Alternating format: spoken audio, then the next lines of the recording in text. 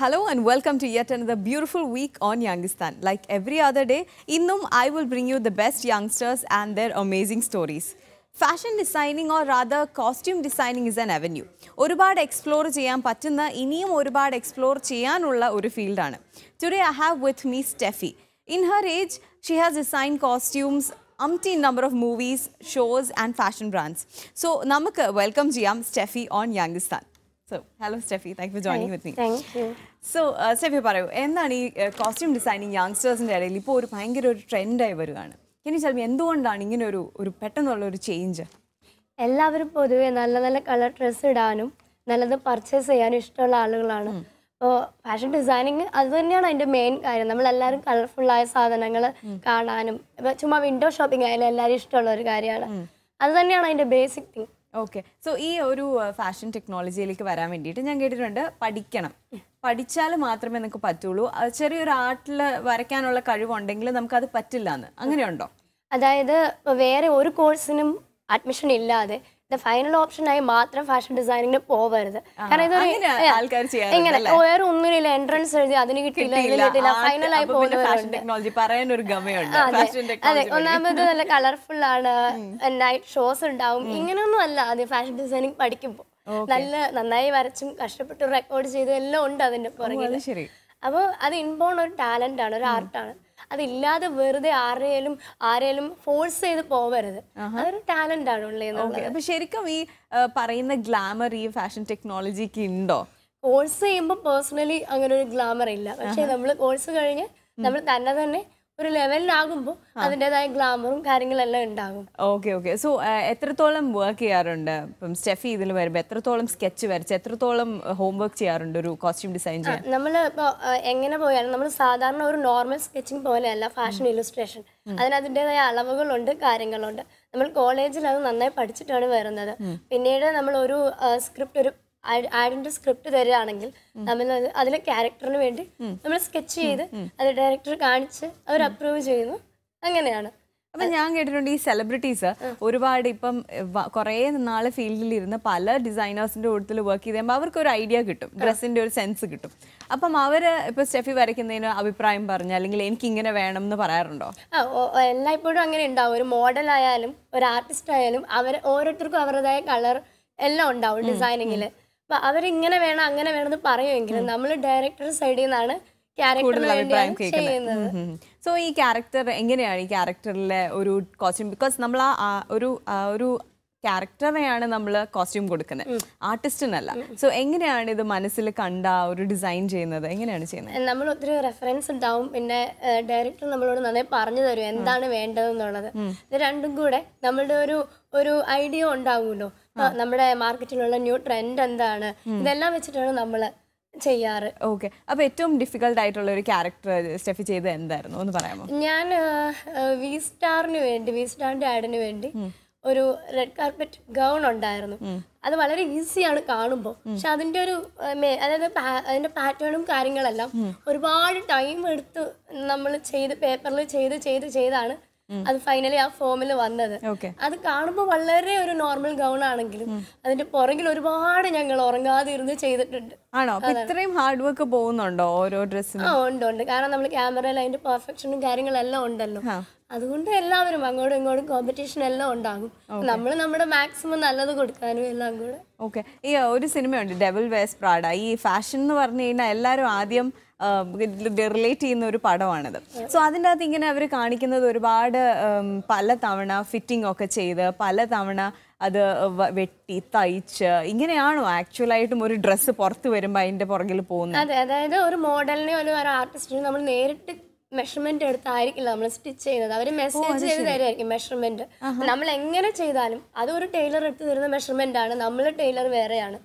ഇത് എങ്ങനെ വരുമ്പോഴും ഇപ്പൊ അന്നുള്ള അളവല്ല ഇന്ന് വരുമ്പോൾ ചിലപ്പോൾ മെലിയാം, തടി ഉണ്ടാവും. വളരെ അവിടെ വരുമ്പോഴായിരിക്കും ഫിറ്റിംഗ് ഭയങ്കര പ്രോബ്ലം ആയിരിക്കും. നമ്മുടെ പേഴ്സണലി നമ്മൾ ടൈലർ ഉണ്ടാവും നമ്മുടെ കൂടെ, അവിടെ നിന്ന് നമ്മൾ ഓൾട്ടർ ചെയ്യുന്നു, വീണ്ടും ഇങ്ങനെ വരാറുണ്ട്. അതെല്ലാവരും സംഭവിക്കുന്ന ഒന്നാണ്. അത് ശരി. ഇപ്പോഴത്തെ ട്രെൻഡ് എന്താണ് യങ്സ്റ്റേഴ്സിന്റെ ഇടയിൽ? എല്ലാവരും ചീനോസ് ആയാലും എല്ലാവരും ഷർട്ട്സ് ആയാലും രണ്ടാമത് നല്ല ഭംഗിയിൽ വന്നിട്ടുണ്ട്. പിന്നെ എല്ലാവരും ഈ ഫാഷൻ എന്ന് പറയുന്നത് ഒരു സൈക്കിളാണല്ലോ, ഇന്നത് തന്നെ എന്നൊന്നുമില്ല. എല്ലാവരും ഓരോന്ന് ഇടുന്നു, അത് പുതിയ ഫാഷനായി വരുന്നു, അങ്ങനെ തന്നെയാണ്. അല്ലാതെ ഇന്ന് ഒരു ഫാഷൻ അങ്ങനെ ഒരു ഡെഫിനിഷൻ ഒന്നും കൊടുക്കാൻ പറ്റത്തില്ല. ഇപ്പം വേറൊരു സംഭവം കാണുന്നതെന്ന് പറഞ്ഞാൽ കുട്ടികൾ ഒരുപാട് യങ്സ്റ്റേഴ്സ് പഴയ retro style 60s and 80s തിരിച്ചു പോയിട്ട് പഴയ പോൾക്കാ ഡോട്ട്സ് ഒക്കെ ഇട്ടുകൊണ്ട് വന്ന് അല്ലെങ്കിൽ ലോങ് സ്കേർട്സ് അങ്ങനത്തെ സംഭവങ്ങളിലൊക്കെ കുറച്ച് മാറ്റങ്ങളൊക്കെ വരുത്തുന്നു. അതാണോ ഇപ്പോഴത്തെ ഒരു കമ്മിങ് അപ്പ് ട്രെൻഡ്? പുതിയ ഇതില് സാരികളില് വലിയ വലിയ പഴയ ഒരു ഷീലയെല്ലാം യൂസ് ചെയ്ത വലിയ ഫ്ലോറൽ പ്രിന്റുകൾ വളരെ ഭംഗിയിൽ ഇപ്പൊ വരുന്നുണ്ട്. വളരെ മൾട്ടി കളറിലായാലും പോൾക്ക ഡോട്ട്സ് ആയാലും ഷർട്ട്സിലായാലും അതെല്ലാം വരുന്നുണ്ട്. അത് പുതിയതായി വരുന്ന ഒന്നാണ്. ഓക്കെ, അപ്പം ഈ ബൊട്ടീക്സ് തുടങ്ങുന്നത് എന്തുകൊണ്ടാണ് എല്ലാവരും?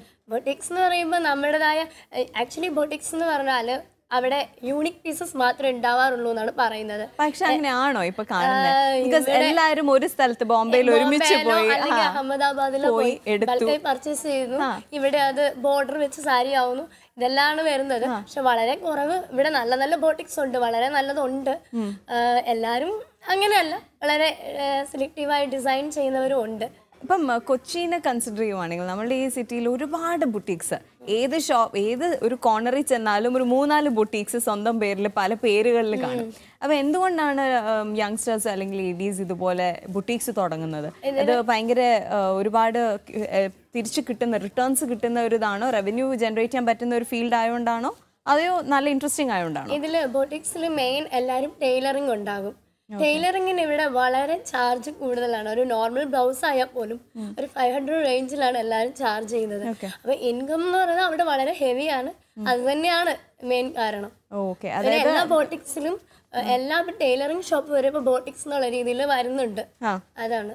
ഓക്കെ, സ്റ്റെഫിയുടെ ഏറ്റവും വലിയ ഫാൻ ഡിസൈനർ ആരാണ്? അങ്ങനെ ആരെങ്കിലും? എനിക്ക് മനീഷ് അറോറേനെ വളരെ ഇഷ്ടമാണ്. പുള്ളിയുടെ കളർ കോമ്പിനേഷൻ നല്ല മഞ്ഞയുടെ മുകളിൽ നീലയുടെ മുകളിൽ പിങ്ക്, അങ്ങനെ ഒരു കോൺട്രാസ്റ്റ് കളറുകൾ പോകും. എനിക്ക് ഭയങ്കര ഇഷ്ടമാണ്. ഇപ്പോഴത്തെ നമ്മളുടെ ഇനി വിന്റർ സീസൺ ഒക്കെ വരാൻ പോവാണ്. അപ്പൊ നമ്മള് നോർമൽ വിന്റർ വെയർ എന്നൊക്കെ നമ്മള് നെറ്റിൽ ഗൂഗിൾ ചെയ്ത് നോക്കിയാൽ ആദ്യം കാണാൻ പോകുന്നത് ഫോറിനേഴ്സിന്റെ വൂൾ ആൻഡ് അങ്ങനത്തെ സംഭവങ്ങളൊക്കെയാണ്. അത് നമ്മളുടെ ക്ലൈമറ്റിന് പറ്റത്തില്ല. സോ നോർമൽ ആയിട്ടുള്ള ഒരു യങ്സ്റ്റർ കൊച്ചിയിൽ അല്ലെങ്കിൽ കേരളയിലുള്ളവർക്ക് എന്താണ് പർച്ചേസ് ചെയ്യാൻ പറ്റുക വിന്റർ വെയർ? ഇവിടെ എല്ലാവരും നോർമലി ഷ്രഗാണ് യൂസ് ചെയ്യുന്നത്. വളരെ നിറ്റഡ് മെറ്റീരിയലിന്റെ ഷ്രഗാണ് വിന്ററിൽ യൂസ് ചെയ്യുന്നത്. അല്ലാതെ ഒരു ഇപ്പോൾ ഫോറിൻ കൺട്രിയിൽ യൂസ് ചെയ്യുന്ന പോലെ ഒരു മെറ്റീരിയൽ ഒന്നും ഇവിടെ അവൈലബിൾ അല്ല. അവൈലബിൾ ആണെങ്കിൽ പോലും അതിന്റെ കോസ്റ്റ് ഒന്നും നമുക്ക് അഫോർഡബിൾ അല്ല. അപ്പോൾ വളരെ നോർമൽ റേറ്റിനുള്ള നിറ്റഡ് ഷ്രഗാണ് ഇവിടെ എല്ലാവരും പ്രിഫർ ചെയ്യാറ്. ഓക്കെ, വേറൊരു സംഭവം ക്വസ്റ്റ്യൻസ് ആൾക്കാർ എനിക്ക് ചോദിച്ചതാണ്. ഈ നമ്മൾ സാധാരണ ബാംഗ്ലൂരിലൊക്കെ പോകുമ്പോൾ ബ്രോഡ്വേ എന്ന് പറയുന്ന ഒരു ഏരിയയിൽ വളരെ എക്സ്പെൻസ് കുറഞ്ഞ് നമുക്ക് നല്ല സാധനങ്ങൾ മേടിക്കാൻ കിട്ടും. നമ്മളുടെ കേരളത്തിൽ എവിടെയൊക്കെ പോയാൽ നമുക്ക് ഇങ്ങനെ കണ്ടുപിടിക്കാൻ പറ്റും? ബാംഗ്ലൂർ എന്ന് പറഞ്ഞാൽ ഞാൻ പഠിച്ചത് ബാംഗ്ലൂരാണ്. അതുകൊണ്ട് തന്നെ ബാംഗ്ലൂർ ഇൻഡസ്ട്രിയൽ, അതായത് ഗാർമെന്റ് ഫാക്ടറികൾ കൂടുതലാണ്. കൊമേഴ്ഷ്യൽ സ്ട്രീറ്റ് അല്ലേ? കൊമേഴ്ഷ്യൽ ഇപ്പോൾ എവിടെ പോയാലും അവിടെ നമ്മൾ എക്സ്പോർട്ട് ചെയ്യുന്ന ഐറ്റംസിന്റെ സെക്കൻഡ് ക്വാളിറ്റി എല്ലാം അവിടെ അവൈലബിൾ ആയതുകൊണ്ട് ചീപ്പായിരിക്കും. ഇവിടെ എന്ന് പറഞ്ഞാൽ നമുക്ക് അങ്ങനെ ഒരു പ്രൊഡക്ഷൻ ഒന്നും ഇല്ല. അതുകൊണ്ട് ഇവിടെ അവിടുന്ന് വരുന്നതേ ഇവിടെ വരുന്നുള്ളൂ. അപ്പോൾ ഇവിടെ പേഴ്സണലി എനിക്ക് തോന്നുന്നു MG റോഡ് എല്ലാം ബ്രാൻഡഡ് ഷോപ്സ് ആണ്. പിന്നെ നമ്മൾ പോവുകയാണെങ്കിൽ ബ്രോഡ്വേ തന്നെ, ഇവിടെ ഒരു ബ്രോഡ്വേ ഉള്ളൂ. പിന്നെ 1-2 സർപ്ലസ് ഷോപ്പുകളുണ്ട്. ഇവിടെ എല്ലാം നമുക്ക് കിട്ടും. അപ്പം അവിടെ നിന്നൊക്കെയാണോ സ്റ്റെഫിയുടെ മെറ്റീരിയൽസ് മേടിക്കുന്നത്? മെറ്റീരിയൽസ് നമ്മൾ പല ഇപ്പൊ ബാംഗ്ലൂർ ആയാലും ചെന്നൈ ആയാലും എല്ലാം നമ്മൾ പോവാറുണ്ട്. അവിടെ നിന്നെല്ലാം കളക്ട് ചെയ്യും. പിന്നെ ഇവിടെ വന്ന് നമ്മൾ എവിടെയെങ്കിലും പോകുമ്പോൾ നമ്മൾ നല്ലത് കണ്ടാൽ വാങ്ങുന്നു. പിന്നീട് ഏതെങ്കിലും യൂസ്ഫുൾ ആകും, ഇല്ലെങ്കിൽ ഇവിടുന്ന് തന്നെയാണ്. കാരണം ചെറിയ പരസ്യങ്ങളോ അതിനൊന്നും വേണ്ടി നമുക്ക് മുംബൈയിലൊന്നും പോവാൻ കഴിഞ്ഞു വരില്ലല്ലോ. അതുകൊണ്ട് അപ്പം വേറെ ഒരു സംഭവം നമ്മൾ കാണുന്നത് സിനിമയിലുള്ള ഒരു ചേഞ്ച് ഇൻ ട്രെൻഡാണ്. അതായത് മൂവി സ്റ്റാർസ് തന്നെ അവരുടെ പേരിൽ ലൈൻ ഓഫ് കോസ്മെറ്റിക്സ്, അതുപോലെ തന്നെ ലോഞ്ചറി, അതുപോലെ ഡ്രസ്സ്, കോസ്റ്റ്യൂംസ്, ഡിസൈൻസ് ഒക്കെ ഇറക്കുന്നു. സോ ഇത് ആക്ച്വലി അവർ ഡിസൈൻ ചെയ്യുന്നതാണോ അതേ ഡിസൈനേഴ്സിനെ വെച്ച് അവരുടെ പേരിൽ ഇറക്കുന്നതാണോ? അവർ ബ്രാൻഡ് അംബാസിഡേഴ്സ് ആയിട്ട് വർക്ക് ചെയ്യുന്നതാണോ? എങ്ങനെയാണത്? എനിക്ക് ശരിക്കും അതിനെ കുറിച്ച് അത്ര അറിയില്ല. പക്ഷെ സോനാക്ഷി സിൻഹ സോനാക്ഷി ഡിസൈനിങ് കഴിഞ്ഞ ഒരാളാണ്. അതുകൊണ്ട് ഒരുപക്ഷെ അവരുടേതായ ഡിസൈനിങ് കൊണ്ടുവരും. പിന്നെ ഓരോരുത്തരും അവരുടേതായ ഒരു കളറും എല്ലാം, അവരുടെ താഴെ ഒരു ഡിസൈനർ ഉണ്ടെങ്കിൽ പോലും അവർ അപ്രൂവ് ചെയ്തതാണല്ലോ വരുന്നത്. അവരുടെ ഒരു എന്തെങ്കിലും ഉണ്ടാകാം അതില്. സോ എവിടെ നിന്നാണ് സ്റ്റെഫിയുടെ ഇൻസ്പിറേഷൻ ഡ്രോ ചെയ്യുന്നത് നമ്മളുടെ കേരള കുട്ടികൾക്ക് ഡ്രസ്സ് ഡിസൈൻ ചെയ്യാൻ വേണ്ടി? കേരള കുട്ടികൾക്ക് ഡിസൈൻ ചെയ്യാൻ എവിടെ നിന്നാണ് ഒരു ഇൻസ്പിറേഷൻ കിട്ടുന്നത്? എവിടെ നിന്നാണ് കൂടുതൽ ഐഡിയാസ് ഉണ്ടാക്കുന്നത്? നമ്മൾ ഓരോ സീസൺ അനുസരിച്ച് എങ്ങനെ ഇടാം, അപ്പോൾ എന്താണ് കളറ്, അപ്പോൾ എങ്ങനെയാണ് നമ്മുടെ കുട്ടികളുടെ ഒരു ആറ്റിറ്റ്യൂഡ് എന്താണ് ഡ്രസ്സ് ഇടുമ്പോൾ, ഇതെല്ലാം ബേസ് ചെയ്താണ് നമ്മൾ ഒരു ഇൻസ്പിറേഷൻ അവിടെ നിന്നാണല്ലോ വരുന്നത്. അല്ല തീം ബേസ് ഒന്നും ഇവിടെ ഒരു നമ്മുടെ കേരളത്തിൽ വെച്ചിട്ട് ഇത് ഈ ഒരു തീമിൽ നിന്നാണ് ഞാൻ ഇൻസ്പയർഡ് ആയതെന്ന് പറഞ്ഞാൽ അതൊന്നും ഇവിടെ അത്ര ആളുകൾ അംഗീകരിച്ചൊന്നും വരില്ല. ഇവിടെ ആളുകൾ എന്താണോ പ്രിഫർ ചെയ്യുന്നത്, കൂടുതൽ കളറുകൾ, അതിനനുസരിച്ചായിരിക്കും. ഓക്കെ, വേറെ ഒരു സംഭവം കുറച്ചുകൂടി സീരിയസ് ആയിട്ടുള്ള ഒരു ക്വസ്റ്റ്യൻ ചോദിക്കാം. ഇപ്പം ഈ ഫാഷൻ ഇൻഡസ്ട്രി എന്ന് പറയുന്നത് നമ്മൾ കേട്ടിട്ടുണ്ട് ഗേൾസിന് അത്ര സേഫ് അല്ലാത്തൊരു ഇൻഡസ്ട്രിയാണ്, ഒരുപാട് ക്ലീഷേഴ്സ് ഉണ്ട്. പക്ഷേ സ്റ്റെഫിക്ക് എന്ത് തോന്നുന്നു, ഇൻഡസ്ട്രിയിൽ വർക്ക് ചെയ്ത ഒരു വ്യക്തി എന്നുള്ളതിൽ യങ് ഒരു കോസ്റ്റ്യൂം ഡിസൈനർ എന്നുള്ള രീതിയിൽ അത് ശരിയാണോ? എനിക്ക് ഇതുവരെ ഒരു പ്രോബ്ലംസ് ഇവിടെ ഒന്നും ഫേസ് ചെയ്യേണ്ട വന്നിട്ടില്ല. മാത്രമല്ല ഗേൾസിന് ഇവിടെ പ്രോബ്ലം ഉണ്ടെന്ന് തോന്നുന്നില്ല. കാരണം ഇപ്പോൾ കാലം മാറി, ആളുകളുടെ ആറ്റിറ്റ്യൂഡും മാറി. ഇപ്പോൾ ആൺകുട്ടികളായാലും അത്യാവശ്യം ആറ്റിറ്റ്യൂഡ് ഉള്ളവരാണ്, അല്ലാതെ ഒരു പെണ്ണിനെ കാണുമ്പോൾ ഇങ്ങനെ പിടിക്കാനോ അങ്ങനെ ഒന്നും വരുന്നവരല്ല. പിന്നെ ഇവിടെ രണ്ട് വഴികളുണ്ട്. ഒന്ന് നല്ല രീതിയിൽ പോയി നല്ലതാവാനും, മോശമായി പോയി മോശമാവാനും രണ്ട് വഴികളുണ്ട്. നമ്മളതെങ്ങനെ ചൂസ് ചെയ്യുന്നു എന്നുള്ളതിനനുസരിച്ചാണ് മറ്റുള്ളവർ നമ്മളോടുള്ള ആറ്റിറ്റ്യൂഡും. ഫാഷൻ ഇൻഡസ്ട്രിയിൽ അപ്പം അങ്ങനെ പ്രശ്നമൊന്നുമില്ല. ഞാൻ ഇതുവരെ ഒരു പ്രശ്നങ്ങളും ഫേസ് ചെയ്തിട്ടില്ല. അപ്പം ഇതിലേക്ക് വരാൻ വേണ്ടിയിട്ട് സ്റ്റെഫിയുടെ പേരൻസ് അങ്ങനെ എന്തെങ്കിലും ഒബ്ജക്റ്റീവോ വല്ലതും ചെയ്തായിരുന്നു? ഇല്ല. ചെറുതിലേ മുതൽ ഞാൻ എൻ്റെ ചെറുതിൽ ഞാനൊരു 4th എന്തോ പഠിക്കുമ്പോൾ ടൈറ്റാനിക് ഫിലിം കാണുന്നത്. അന്ന് ആ ഒരു അതിൽ നായിക ഇടുന്ന ഉടുപ്പ് വേണമെന്നും പറഞ്ഞു ഞാനത് ഭയങ്കര കരച്ചിലായിരുന്നു. അത് എൻ്റെ വീട് വയനാടാണ്. അവിടെ അങ്ങനെ ഒരു ഫാഷനൊന്നും ഇന്നും വന്നിട്ടില്ല. അപ്പോൾ അവിടെ അന്ന് ഞാൻ ആ ഡ്രസ്സ് വേണമെന്ന് പറഞ്ഞ് കരഞ്ഞ് അവസാനം ആ മെറ്റീരിയൽ മേടിപ്പിച്ച് സ്റ്റിച്ച് ചെയ്തിട്ടുണ്ട്. അന്ന് മുതലേ ഞാൻ ഈ നല്ല ഡ്രസ്സ് വേണം, നല്ല ചെരുപ്പ് വേണമെന്ന് പറഞ്ഞു ഞാൻ കരയുമായിരുന്നു. അങ്ങനെ മെല്ലെ അത് സ്വയം ഡിസൈൻ ചെയ്ത് ഇടാൻ തുടങ്ങി. അങ്ങനെ ഗ്രാജുവലി ഞാൻ ഫാഷൻ ഡിസൈനിങ്ങിലേക്ക് വരുമായിരുന്നു. എൻ്റെ വീട്ടുകാർ എന്നെ 100% സപ്പോർട്ടീവ് ആയിരുന്നു. ഓക്കെ, അപ്പം ഞാൻ ചോദിച്ചോട്ടെ, ഇപ്പം ചെരുപ്പിന്റെ കാര്യം പറഞ്ഞപ്പം ജ്വല്ലറി, ഷൂസ്, ബാഗ്സ് ഏതാണ് കൂടുതൽ പ്രിഫർ ചെയ്യുന്ന ഒരു ഫാഷൻ ഡിസൈൻ? ഷൂസ് ആണ് എപ്പോഴും, ഷൂസ് ആണ് ആദ്യം പ്രിഫർ ചെയ്യുക. അതെന്തുകൊണ്ടാണ് ഷൂസ് ചൂസ് ചെയ്തത് ഈ 3 ഞാൻ പേഴ്സണലി ഷൂ ആണ്. പിന്നെ ഒരു മോഡൽ ഇടുവാണെങ്കിൽ ആദ്യം നോട്ട് ചെയ്യുക ജ്വല്ലറി ആയിരിക്കും. ഓ, അത് ശരി. അപ്പം നല്ല ജ്വല്ലറി, നല്ല ഷൂസ് ഒക്കെ നമ്മൾക്ക് യങ്സ്റ്റേഴ്സിനോട് ഏറ്റവും കൂടുതൽ പോകാൻ പറ്റുന്നത് ബ്രാൻഡഡ് അല്ലാത്ത അങ്ങനെ എന്തെങ്കിലും ഉണ്ടോ, അതോ ബ്രാൻഡഡ് പ്രിഫർ ചെയ്യുന്നതാണോ എപ്പോഴും നല്ലത്? ജ്വല്ലറികളിലും bags of course brand, sandals ആയാലും ബ്രാൻഡഡ് ആയിരിക്കും നല്ലത്. ജ്വല്ലറികൾ നമ്മൾ എവിടെ നല്ലത് കാണുന്നോ, ചിലപ്പോൾ വഴിയരികിലാകും, എവിടെ ആയാലും നമ്മൾ എടുക്കും. ഓൺലൈൻ ഷോപ്പിംഗ് ചെയ്യാറുണ്ടോ? ഇല്ല. എന്തുകൊണ്ട്? ഓൺലൈനിൽ ഞാൻ കേട്ടിട്ടുണ്ട് കോസ്റ്റ്യൂം ഡിസൈനേഴ്സ്, ഫാഷൻ ഡിസൈനേഴ്സ് ആരും ഓൺലൈൻ ഷോപ്പിംഗ് ചെയ്യാറില്ല. പക്ഷെ അതാണ് യങ്സ്റ്റേഴ്സിന്റെ ഇടയിൽ ആകെപ്പാടെ ഉള്ള ഒരു സൊല്യൂഷൻ. എല്ലാവരും, എൻ്റെ ഫ്രണ്ട്സ് ആയാലും ഓൺലൈൻ ഷോപ്പിന്റെ ഭയങ്കര അഡിക്റ്റ് ആയ പിള്ളേരാണ്. എന്തുകൊണ്ടാണ് നിങ്ങൾ ആരും പ്രിഫർ ചെയ്യാത്തത്? അതിലും നല്ലത് നമ്മൾ ചിലപ്പോൾ കാണുന്ന പോലെ ആവില്ല മെറ്റീരിയൽ വരുമ്പോൾ. അപ്പൊ അതിലും നല്ലത് ഇവിടെ അവൈലബിൾ ആയതുണ്ട്. അല്ലെ ബാംഗ്ലൂർ പോകുമ്പോൾ ഉണ്ടാവാറുണ്ട്, അതുകൊണ്ട് അതിനെ കുറിച്ച് പോവാറില്ല. അത് ശരി, അതൊരു ബാഡ് ഓപ്ഷൻ ആണെന്നാണ് അവിടുത്തെ. അതും നമ്മൾ ബ്രാൻഡഡ് ആയിട്ടുള്ള ചില ഡിസൈനേഴ്സ് തന്നെ പോസ്റ്റ് ചെയ്യുന്ന സംഭവങ്ങളൊക്കെയാണെന്ന് നമ്മൾ കാണാറുണ്ട്. അപ്പം അതും പ്രിഫർ ചെയ്യുന്നത് നല്ലൊരു അഭിപ്രായമല്ല എന്നാണ് പറയുന്നത്. നല്ലതാണ് അത്, കാരണം ഇപ്പം എല്ലായിടത്തും ഉള്ളത് നമുക്ക് ഇവിടെ അവൈലബിൾ ആവുക എന്നുള്ളത് അവിടെ പോയി വാങ്ങാനാവില്ലല്ലോ. സോ ഇവിടെ നിന്ന് നമുക്ക് വാങ്ങാൻ പറ്റുക എന്നുള്ളത് വലിയ കാര്യമാണ്. പക്ഷെ ഞാൻ പേഴ്സണലി ഞാനത് ചെയ്യാറില്ല. ഓക്കെ, ഡയറക്ടേഴ്സിൻ്റെ അടുത്ത് വർക്ക് ചെയ്യുമ്പോഴത്തേക്കും ഈ ഡീറ്റെയിൽസ് അവർ വേണമെന്ന് പറയത്തില്ല, ചില സമയത്ത് ഒരു ക്യാരക്ടറിന് ഇന്ന ഡീറ്റെയിൽ വേണമെന്ന് പറയാറില്ല. സോ അങ്ങനെ ഏതെങ്കിലും ഒരു ഡയറക്ടറിൻ്റെ അടുത്ത് വളരെ ഡിഫിക്കൽട്ടായിട്ട് എക്സ്പ്ലോയിറ്റ് ചെയ്തു, എൻ്റെ എല്ലാ കഷ്ടപ്പെട്ട് എന്നെ വരപ്പിച്ചു എന്ന് തോന്നിയ വല്ലതും നിമിഷം ഉണ്ടായിട്ടില്ല? ഇല്ല. ഇവിടെയുള്ള ഞാൻ വർക്ക് ചെയ്ത എല്ലാ ഡയറക്ടേഴ്സും വളരെ ഫ്രണ്ട്ലി ആണ്, നന്നായി നമ്മുടെ കഴിവുകൾ അറിയുന്നവരാണ്. അതുകൊണ്ട് എനിക്ക് അങ്ങനെ തോന്നിയിട്ടില്ല. ഓക്കെ, അപ്പം എക്സ്പീരിയൻസ് അവർക്ക് പ്രശ്നമല്ല, എത്ര ഡിസൈൻസ് ചെയ്തു അല്ലെങ്കിൽ എത്രയൊക്കെ ഫീൽഡിൽ റാമ്പിനുള്ള ഡിസൈൻസ് കൊടുത്തു എന്നുള്ളതൊന്നും പറയാറില്ല? ഇല്ല, ഇവിടെ ഇപ്പം ഞാൻ ആദ്യമായി ഒരു എൻ്റെ 1 year ആയതേ ഉള്ളൂ. തന്നെ വി സ്റ്റാർ, ലുലു, ജോൺസ് കുട, ഇങ്ങനെയുള്ള ബ്രാൻഡിനെല്ലാം ഭീമയുടെ ഗോൾഡ് സ്റ്റൈലിംഗ് ഇതെല്ലാം ചെയ്യാൻ കഴിഞ്ഞു. ഇതൊന്നും എൻ്റെ ഒരുപാട് വർഷങ്ങളുടെ എക്സ്പീരിയൻസ് കൊണ്ടല്ല. നമ്മൾ എവിടെയെങ്കിലും ടാലന്റഡ് ആണെങ്കിൽ അവർ നമ്മളിവിടെ മാക്സിമം സപ്പോർട്ട് ചെയ്ത ആളുകളാണ്. ഓക്കെ, ഇപ്പൊ വേറെ ഒരു സംഭവം സെൽഫീസ് എടുക്കുന്നതാണ്. മൊബൈലിൽ എപ്പോഴും സെൽഫീസ് കുട്ടികൾ എടുക്കും. സോ നമ്മൾ ഈ സെൽഫി എടുക്കുമ്പോഴത്തേക്കും അവർ ആദ്യം പറയുന്നത് ക്യാമറ അപ്പീലിംഗ് ആയിട്ടുള്ള ഒരു ഫംഗ്ഷന് പോകുമ്പോഴാണ് നമ്മൾ പോസ്റ്റ് ചെയ്യാൻ താല്പര്യപ്പെടുക. ക്യാമറ അപ്പീലിംഗ് ആയിട്ടുള്ള എന്തൊക്കെ ഡീറ്റെയിൽസ് ആണ് നമ്മൾ ഒരു സെൽഫി എടുക്കുമ്പോൾ ഡ്രസ്സിൽ നമ്മൾ കൂടുതൽ കോൺസെൻട്രേറ്റ് ചെയ്യേണ്ടത്, അങ്ങനെ എന്തെങ്കിലും ഉണ്ടോ? സെൽഫി എടുക്കുമ്പോൾ നമ്മൾ മാക്സിമം നമ്മളെല്ലാവരും എന്ത് നല്ല ഡ്രസ്സായാലും എന്ത് മോശമായാലും നല്ല രീതിയിൽ നമ്മളത് പിടിച്ചു വെച്ച് നന്നായി എടുക്കുകയുള്ളൂ. അപ്പോൾ ഡ്രസ്സിനായാലും കൂടുതൽ എനിക്ക് തോന്നുന്നു സെൽഫി വരുമ്പം നമ്മുടെ ഫേസിലെ എക്സ്പ്രഷനും കാര്യങ്ങളെല്ലാം ആണ് എല്ലാവരും നോട്ട് ചെയ്യുന്നത്. ഡ്രസ്സിന് എത്രത്തോളം അതാരും പ്രാധാന്യം ഉണ്ടെന്ന് തോന്നുന്നില്ല ഈ സെൽഫിയിൽ.